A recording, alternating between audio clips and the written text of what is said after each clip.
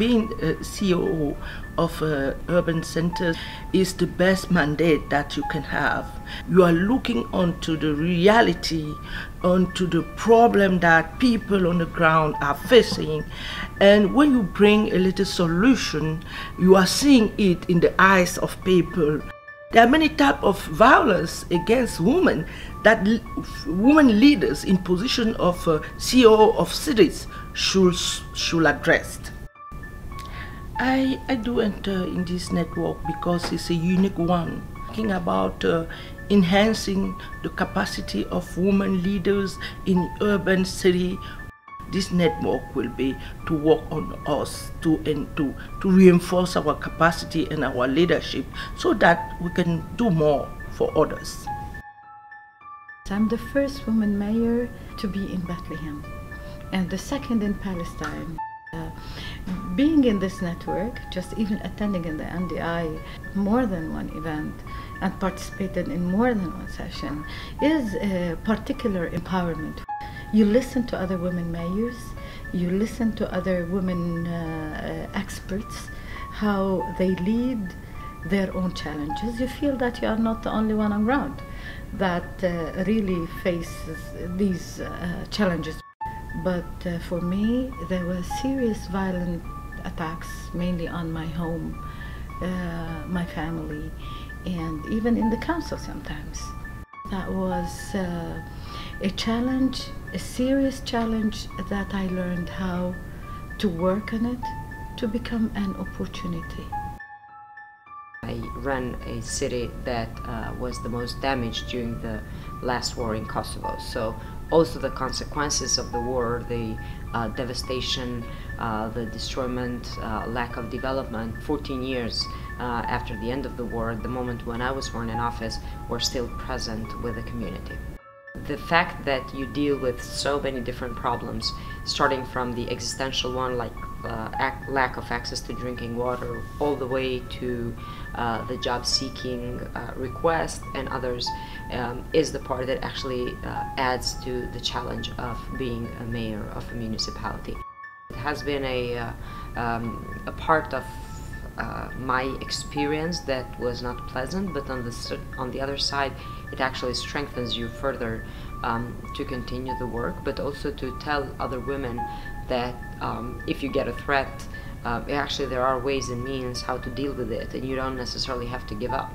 Not only that I did not give up, I actually became stronger and decided to run again for office. Being part of a network strengthens your capacities, encourages you to continue with the good work, but also it gives a strong signal that you're not alone. You all tend to realize that the same problems are throughout the world.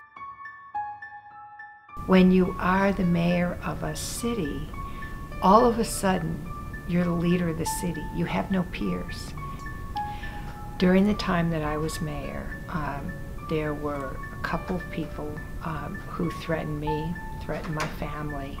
We were able to sort of have a female police officer, told her to dress casually. Well, it later then became a controversy because people said, oh, well, you have a publicly paid nanny, because there was no framework for a woman. The opportunity to be part of a women's network of mayors gives you a safe space for conversation about what were the tools you used and how did you use them and why did you use them. The main challenges I faced was to advance assertive public policy on the development planning of Lima in areas such as public transportation reform, environment and climate change, the change of the whole food commerce system after 40 years, the urban planning of Lima till 2035, all of this with gender perspective.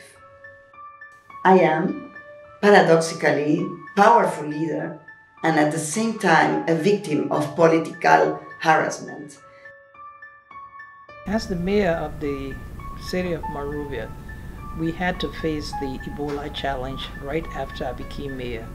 And that in itself changed the dynamics of how you manage the city, because you had to create means of making sure the news got out, the information got out, the awareness was properly done, and prevention for both the residents in the city and especially for those who were cleaning the city, the workers who cleaned the city, the waste management team. It was very challenging.